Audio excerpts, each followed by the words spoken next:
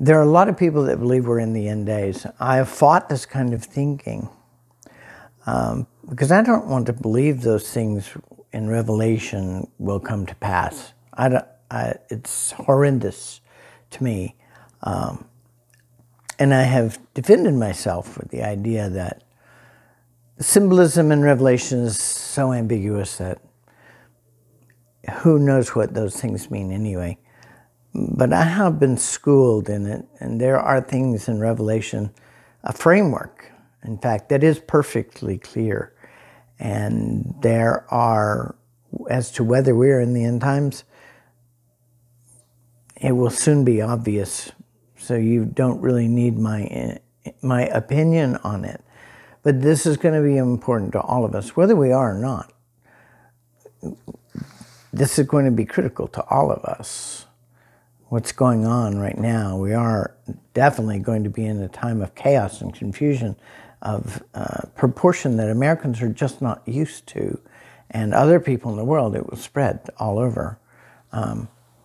And people will be turning to the truth of Yehovah. They'll be turning to the truth of God. And there will be a harvest of many millions of people. It will not be the majority, but it will be a lot of people. And we need to be ready for that. We need to be armed with the truth because these people are hungry for truth. And I know when I came back to the church, I was spiritually hungry.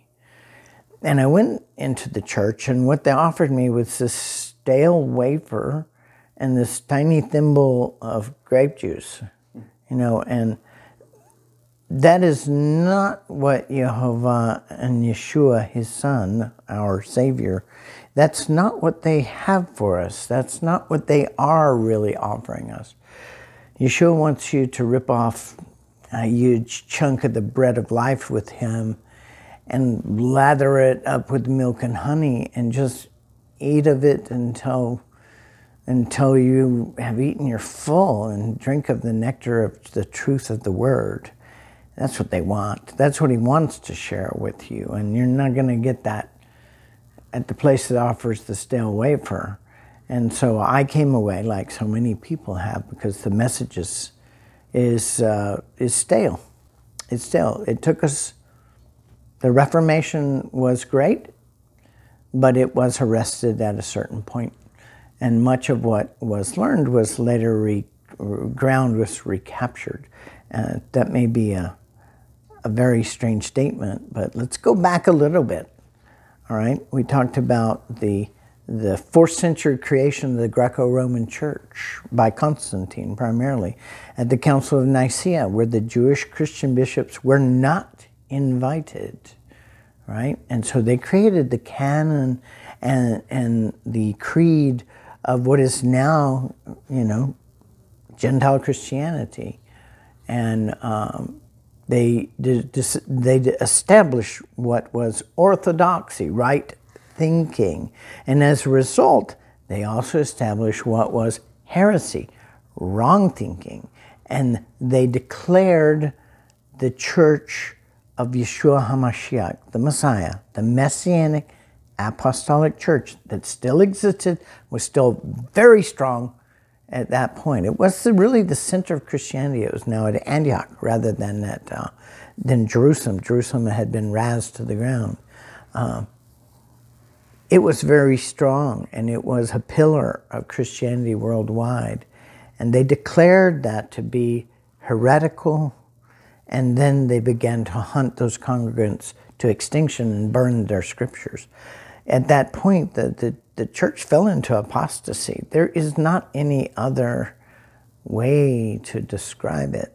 And the fact that this is not even a footnote in many church histories is what is so amazing about it. You're going to reject the church of Yeshua HaMashiach, of Jesus Christ himself, his own church, and declare it heretical.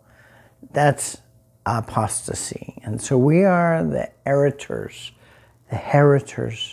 of that apostasy.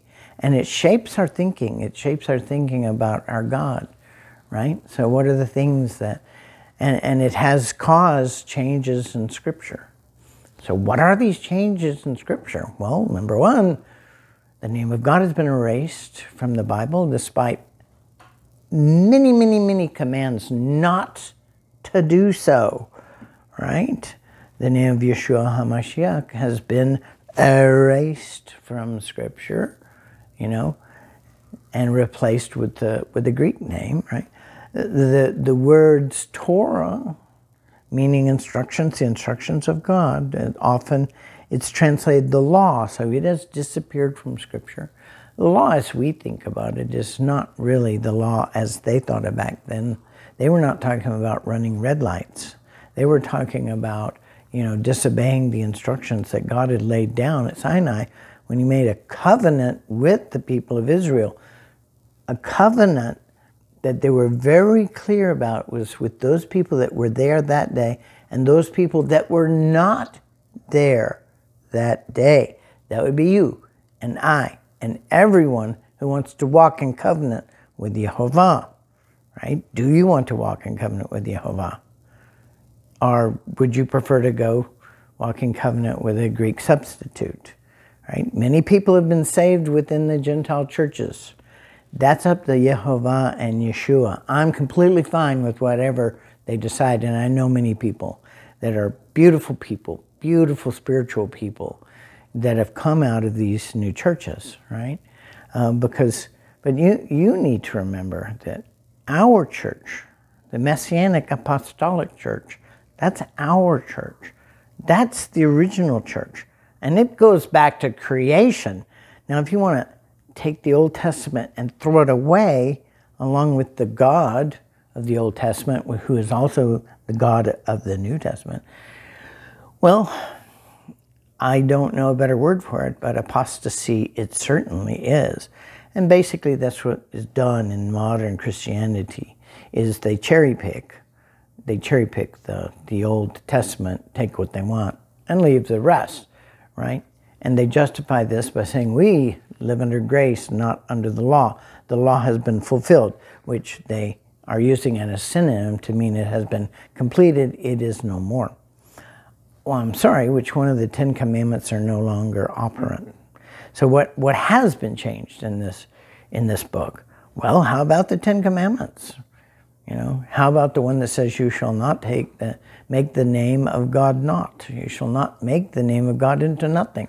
Usually that's translated as in vain. That has pretty much been interpreted out of Scripture when it's very clear in the hundreds of commands Yehovah gives about his sacred name and how to treat it, that it is not to be changed or to made into nothing, and yet we do it because our wisdom, our mature spiritual wisdom, obviously is so much superior to that of Yehovah that we're going to just change it to fit our new church. That's not the way it works, folks. And if you wish to have the blessings of the truth and the blessings of Yehovah, which are in abundance, you need to be worshiping the right God, not a substitute. No matter how many people have been saved under it, they still come away with some really, they come away with Greek thinking, right? They have been saved, or they feel like they've been saved, not by a Hebrew Messiah that upholds Torah, which is the case, but by a Greek Christ that rejects Torah. So this is the same historical person, but these two archetypes, these two perceptions of who our Savior is, are not the same. They're kind of diametrically opposed in some ways.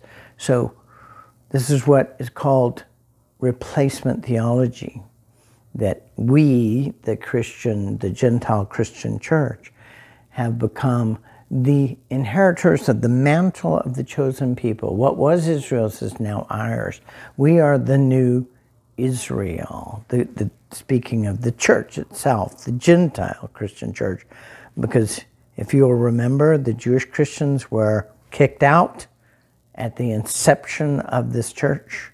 So the Church of Jesus Christ was no longer wanted. So, you know, you can see for yourself how this could lead to many errors of interpretation in the Bible, one of which is that we don't need this Torah thing that Yeshua held to, right? So what did Yeshua say about these things? What did he say about the name of God? Well, he says, I have declared your name unto these apostles that you were given to me, and they have been protected in your name, and I have declared to them your name, and I will declare it, fulfilling the prophecy in Psalms, of declaring the name of God in Zion. So he thought the name of God was important, and they were still using it in the first century, and it has been totally erased from the New Testament and now the Old Testament. You probably do not have a Bible that even has the correct name of God in it, although we know what it is. So what did Yeshua say about the Torah? Well, remember, that has been interpreted, translated out of the New Testament as well. Torah is changed to the law. So lawless and lawlessness would be variations of the word Torah, right?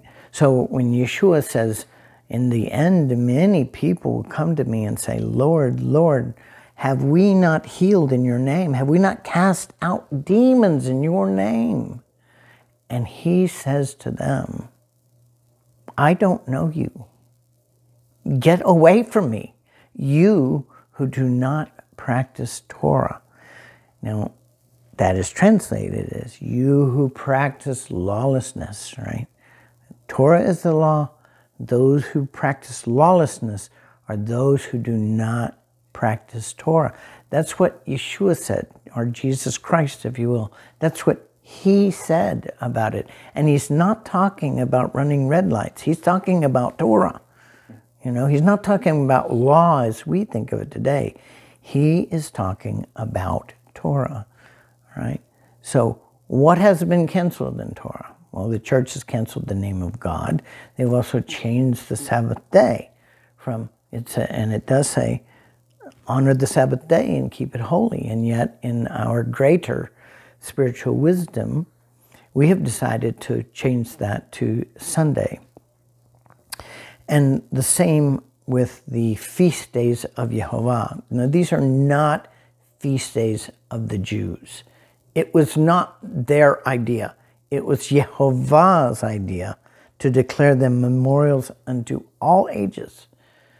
You know, that they do this in observance of him. And he promises that if you will come together to observe these feast days that he prescribes, he will come and be there with you.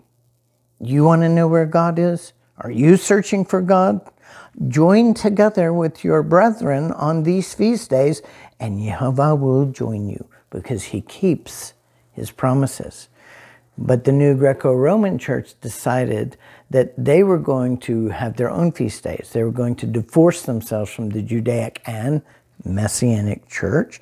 So the Jews, the Jewish priesthood, would have no authority over them. They were creating a new church. And to do so, they needed Greek liturgy, Greek scripture, a Greek God, and a Greek Yeshua, a Greek Jesus, and that's what they did. They rewrote the Bible accordingly, and they eliminated the names of the feast days, for example. In the New Testament, you know, they call it, Yeshua went up to the Feast of Dedication, right? Well, that's Hanukkah. So in the New Testament, in John, Yeshua went and he celebrated that feast day. They celebrated Passover, and that's been changed to Easter. It's even been inserted long after the fact. It's been inserted into Acts, you know, a couple of times to validate it, you know, as a valid, as being validated in Scripture, right? Well, the original Greek text did not have Easter. They had Pascha, which is a Greek word meaning Pesach, which is the Hebrew Passover. So Constantine issued a decree. He issued two decrees basically, but the Easter one was that it is right for us to do what our reason informs us, that we should have nothing to do with the Jews. So we will celebrate the resurrection on the feast day of Easter. Now, Easter is a Babylonian sex goddess. I'm sorry, look it up. Okay, so when your church puts on their marquee, come worship Easter with us, all right, just think about the irony of that, right? But what I'm saying is that they were not being coy and trying to hide this. They were totally upfront with the fact that they were replacing the feast days of Yehovah with these pagan feast days. You know, made things easier, right? All the heathen were practicing their own feast days, so they just named them Christian. Now they're Christian feast days, and people come and you can gradually Christianize them. So it makes it easier. It's called religious syncretism. Sync your religion with the old religion, and then just call things by a new name and change it all to a new system. But it retains many pagan elements in it, like the Easter egg hunt. You know, this was a ritual of Easter, whose sacred animal was a rabbit who gave birth to Easter eggs. Of course, you know, rabbits give live births. They don't actually lay eggs. But, you know, Semiramis, her rabbit did. And so then they were dipped in the blood of the sacrifice of infants. And that's where the Easter egg, the colored Easter egg ritual comes from. So your children are out searching for the colored Easter eggs of the sacrifices of Easter. And the eggs are dipped in the blood. So I know that's not what you are doing. I understand that, and thankfully it isn't. But it's very clear in Scripture. Do not do what the pagans do to worship their gods and say that you are worshiping me. I think that's a pretty clear commandment, all right? So when Constantine comes out and say, we're all going to celebrate, you know, the feast day of the birth of Yeshua, a new holiday, on the feast day of the sun, the feast day of Sol Invictus, the invincible sun. So this is a new holiday, what we call the Christmas holiday. And so it's laden with all kinds of pagan rituals. To be honest with you, there is no day on the calendar in which it is wrong to worship Yehovah and his son, Yeshua HaMashiach. However, if you worship on these days, that's a good thing. But if you're going to participate in pagan rituals, you should at least be aware that what you're doing directly violates what Scripture has told you not to do. So what can one do? Are we going to just ruin the fun of Easter? You don't have to do an Easter egg hunt. You can send your kids on a spirit quest, right? You can buy these little gift boxes instead of eggs. You can get them for pennies, I'm sure, on the internet. Get bags and bags of them in different colors. Little plastic boxes, you know, like little plastic eggs, but they're little plastic boxes. Put a Hershey's Kiss in there in the Scripture. They can read the Scripture to it or memorize the Scripture. Give another Hershey's Kiss. So they're going on a spirit quest that has some connection with learning the word of the Lord. Just don't practice. You don't have to take the fun out of these holiday celebrations. Just don't do the pagan rituals. You know, this was very clear in Ezekiel 8, where they were reverting to doing pagan ritual in the temple itself. They were doing sunrise services to Easter on the steps of the temple itself. They were weeping for Mithra, in the temple itself. These people had become sucked into the sophisticated Canaanite Baal worship of their ancestors, of the Canaanites. Sorry, not their ancestors, but the Canaanites in the midst of whom they lived. And most of them went back into the sophisticated worship of Baal, really, including, it became the standard thing for most Israelites. And this is an important thing for us to understand, that Yehovah laid a judgment on these people. In the time of Solomon, Israel was rich. It was rich. He'd given them everything he promised. He'd given them territory. He'd given them prosperity under Solomon that was incredible. Incredible prosperity. They were strong. They were wealthy. And they turned to other gods. And Yehovah took all of that away from them. He said, because you have forgotten my name for Baal, I'll take it all away. At the height of their prosperity, at the height of all the promises he had kept with them, they turned from him to Baal. Because you, as your fathers, have forgotten my name for Baal, I will take all of this away. Israel will be destroyed by the sword, by pestilence, and by famine. And a third of the population was destroyed in this, and they were taken over by the Babylonians, and the elite of Israel was carried off into slavery. This was Yehovah's judgment on them for going over to Baal worship and doing the rituals and doing the things that pagans did to worship their gods and calling it worshiping him. Right? Are you with me on this? So we need to remember that. We don't substitute pagan rituals and say we are worshiping God. Is there a reason? Because you're not worshiping the same God if you're doing that. It's pretty simple. And people need to understand that. And most people will excuse these things by saying, well, okay, I don't use the name of God.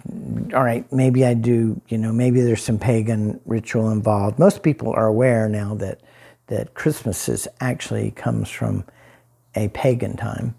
If you're a Messianic, you don't have to skip the holiday season. Hanukkah occurs during that same season.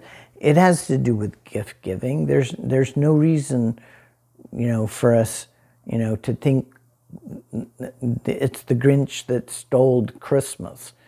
No one is trying to ruin people's joy, over the holiday season. Let it be. Let it be full. Let it be great. Let it be wonderful. But just don't do the things that pagans do to worship their gods and say you're worshiping Yehovah. Because I'm sorry, you're not. If you're expressly going against his commands, against his Torah, you're not worshiping him.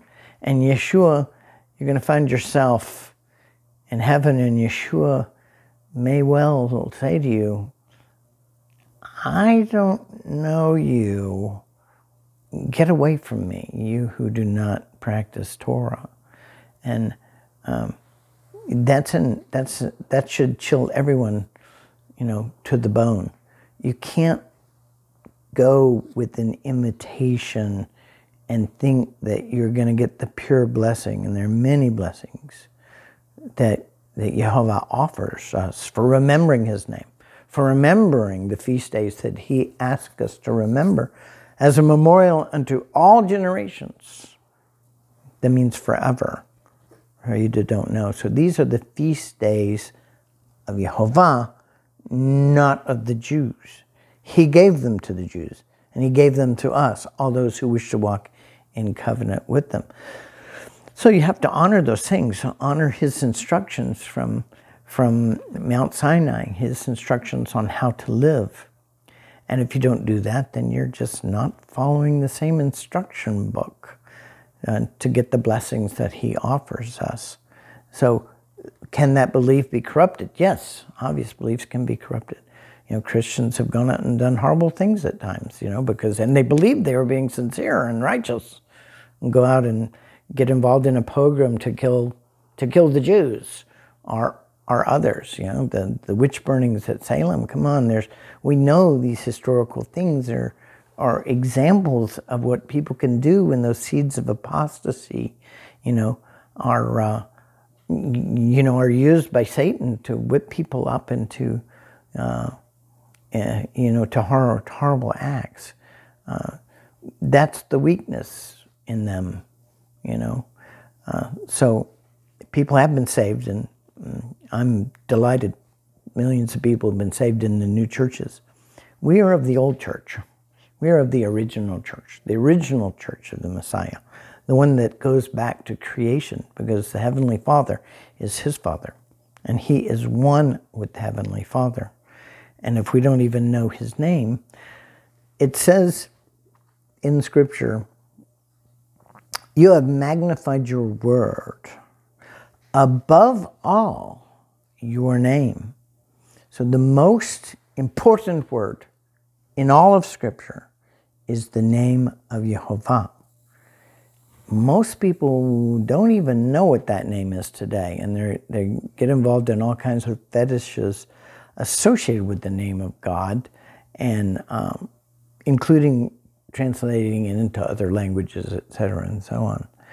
So we're missing out on the blessings that Jehovah is offering us for doing and for walking in covenant with him. Everywhere, the blessed are those who know the joyful sound of Jehovah. Right? Well, when you translate that, blessed are those who know the joyful sound of the Lord, it completely loses its meaning. He's offering us a blessing just for knowing the pronunciation of his name. Wherever you gather together and remember my name, I will come to you and bless you. You want to find God? Come together with your brethren and remember him in his true name, and he will come to you and be with you. It couldn't be clearer.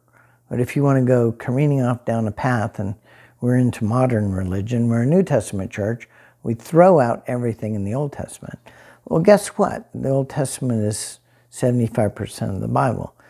The New Testament, if you were to take out all of the citations from the Old Testament, from the Tanakh, or the Torah, as many call it, if you were to take out all of those citations, quotations, and the discussion about them and the explanation of them, then there might be 10 or 15% left of the New Testament. It's probably about half would be left over. So you're down to about 10% of the Bible that you're ascribing to, since you're throwing out the Old Testament. Surely the quotations in the New Testament go too. So these are the dangers that one is playing with when they want to take replacement theology and say, well, we don't have to listen to anything God said because it's Old Testament. That's all been done away with. That's finished. That's completed. That's fulfilled, meaning it's finished. So theoretically, that means, of course, you can break any of the commandments because, hey, we live by grace. There are so many people in prisons today that are wearing a crucifix. Right? Great religion. You can do anything you want, and all you have to do is go and confess, and you're absolved. It's called cheap grace. Don't expect that you're going to get to heaven by practicing cheap grace. There's a depth to grace that comes from following God's instructions, right? Following the instructions of Yeshua HaMashiach, and his commandments are the same as those of his followers.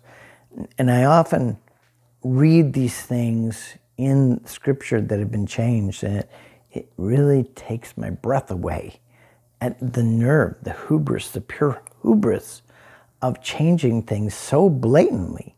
I mean, it's easy to prove. It's easy to establish. It's not like it's not like this is in doubt that they have erased the name of God or the name of Yeshua or words like Torah or menorah. You know, Yeshua speaks at the menorah and its use in the household. Didn't know that, did you? Because it's been erased from the New Testament. Because it's the central symbol of Judaism. So when Yeshua says, you do not light a candle, you do not light your candle to hide it under a bushel, but put it on a menorah so it gives light to all in the house.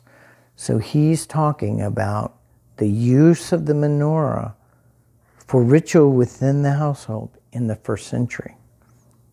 Now, the rabbis later forbade this, as they did the pronunciation of the name of Yehovah. They said, the name is too sacred for you to speak, and the menorah is too sacred for you to have in the house, only in the temple. So you see this kind of usurpation, gathering all the power to themselves, that happens in religious establishments of all stripes.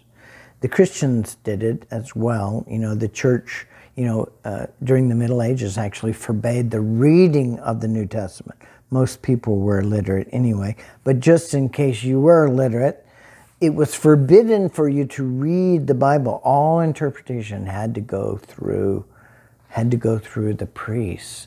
So the actual reading of the Bible was forbidden until the Reformation, of course, when the received text of the Word was recovered from those neo-Messianic movements, primarily the Waldensians, who had in northern Italy and Spain and France and various other places, because they had spread all over Europe.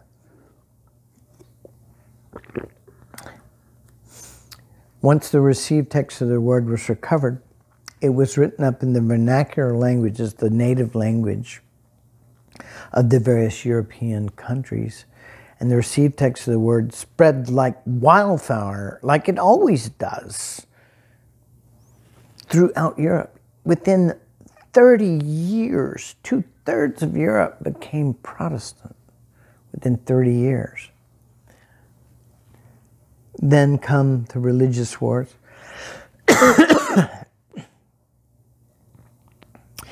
And after all that carnage is over,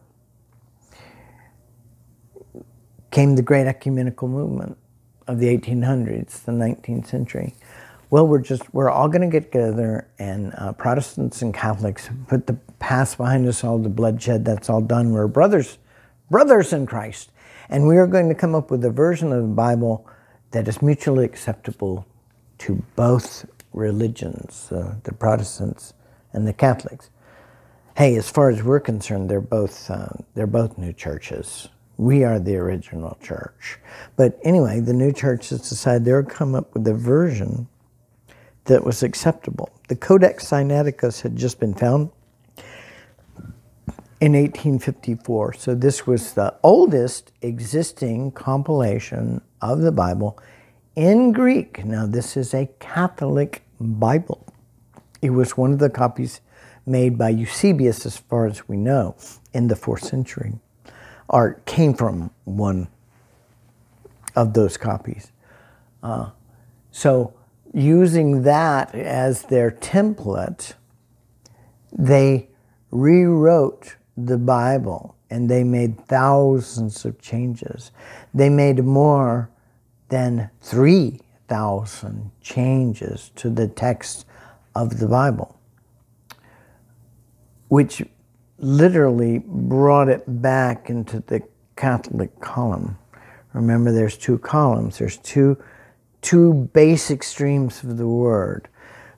The received text, which began with the Hebrew, the Tanakh, the Hebrew Gospels, and then, of course, some of the New Testament was written in Greek, and came down and was compiled in the Itala in the middle of the 2nd century, very early And that was the first compilation, and it was in Latin. But it came very definitely from the Tanakh and the Hebrew Gospels and Greek manuscripts. But they still had some of the original manuscripts of these books at that time.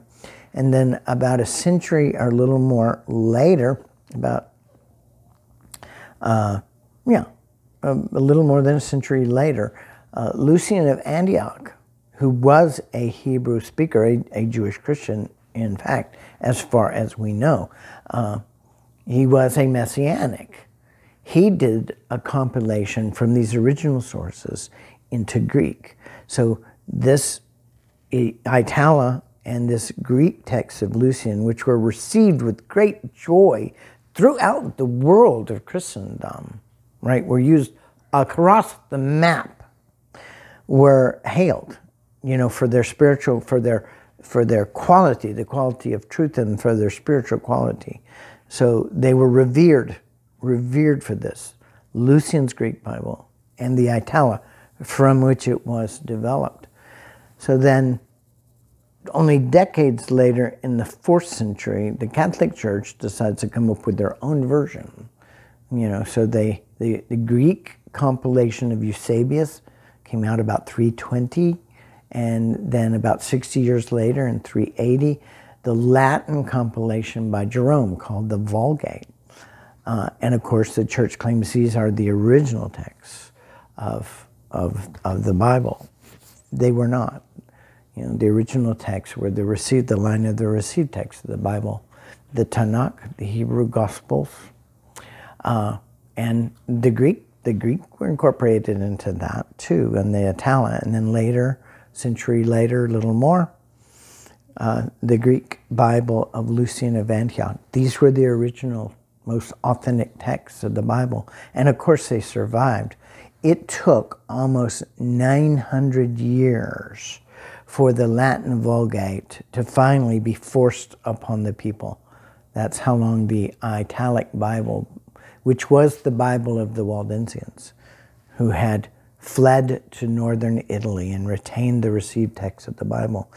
And these people, despite persecutions over centuries, vicious persecutions, massacres, one after another, just kept getting pushed further and further back up into the mountains, the Alps. But they carefully preserved and guarded the received text of the Bible. And it was from those manuscripts that the Reformation Bibles were recovered. And many of them, like the French Bible, was of Olivetan. He was a Waldensian minister.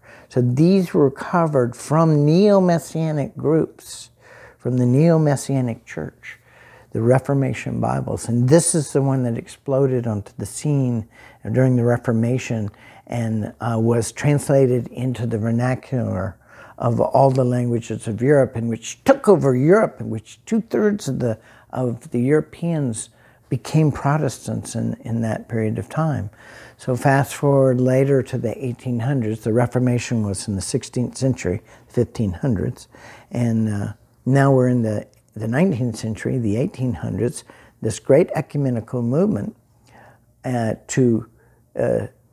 they take the Codex Sinaiticus and they rewrite the Bible, and basically this gets accepted by Protestant churches, and the Catholics were delighted, of course, because all these changes had made it a Catholic version of the Bible for all intents and purposes. So our Bibles, like the 1611 King James Version, which was a Reformation Bible, they were all translated back into basically the Catholic column. And most Protestants don't realize how heavy a layer of Catholicism is the foundation, of their faith and doctrine. So part of that is the fact that the Bible has now been returned to the column that comes down through the Catholic Church and is no longer the received text of the Word. And those examples that I've given you are very potent examples of the things that have been changed and taken out of the Bible. The name of God has been removed from the Bible. The name of the Messiah has been removed from the Bible. The word Torah and the concept of Torah has been removed and actually vilified as legalism, right? The word menorah has been eliminated from the Bible, and all its really potent and important symbolism. And the name of the feast days have been removed from the Bible, and the feast days have been replaced with pagan feast days. So these things have consequences.